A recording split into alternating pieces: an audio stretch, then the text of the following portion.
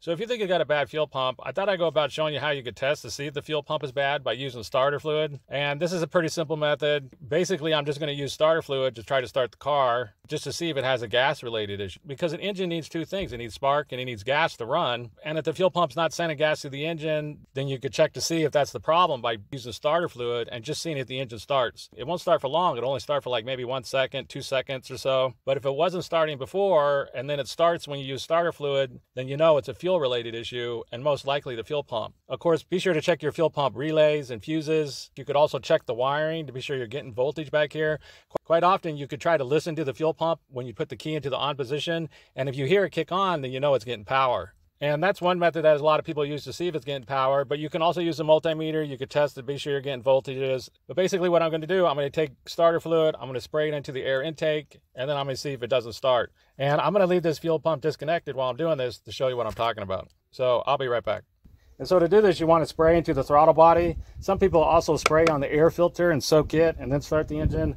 I'm going to go and pop it off right at the throttle body.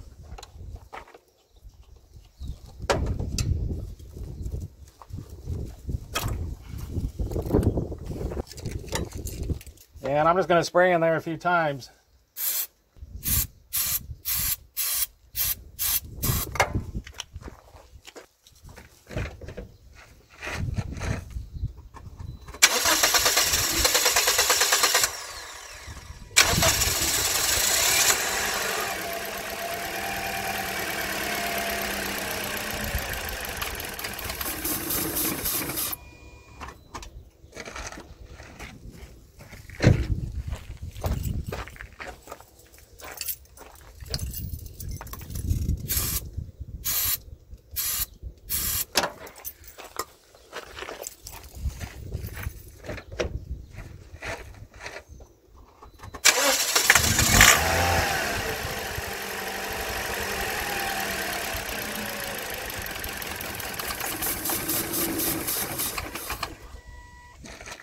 And so that's basically the way it works. You just spray starter fluid into the air intake, ideally straight into the throttle body, and then you see if the engine starts. It won't run long. It'll only run like 1, 2, 3 seconds at the most. But if it starts at all and it wasn't starting before, then you know it's a fuel related issue, which very likely is the fuel pump.